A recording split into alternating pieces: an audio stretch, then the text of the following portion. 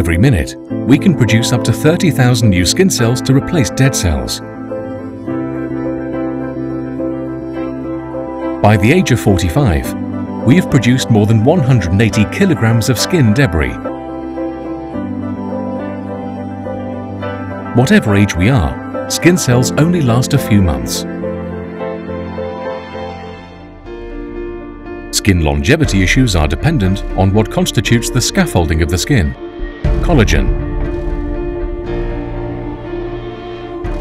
In a baby's skin, more than 88% is made up of this protein, collagen.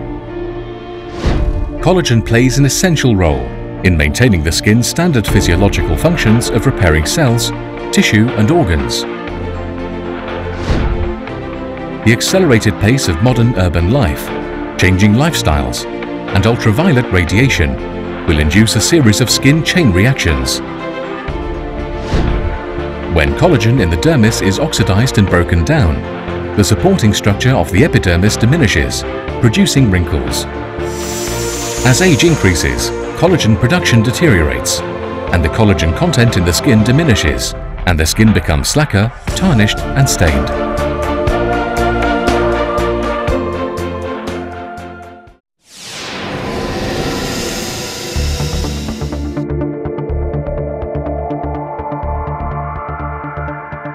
With the discovery of new materials and improved technology, more and more developments are taking place in the field of cosmetics.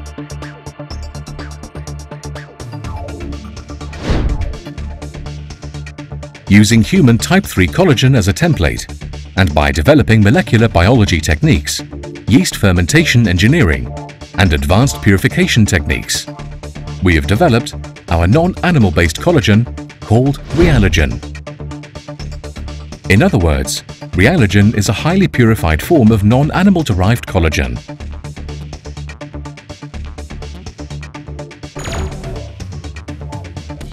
Human skin is the first line of defense.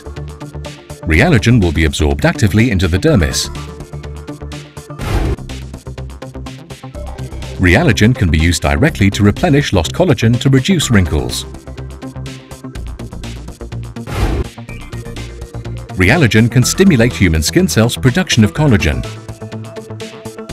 In 2000, the safety requirements of the market for collagen became increasingly demanding.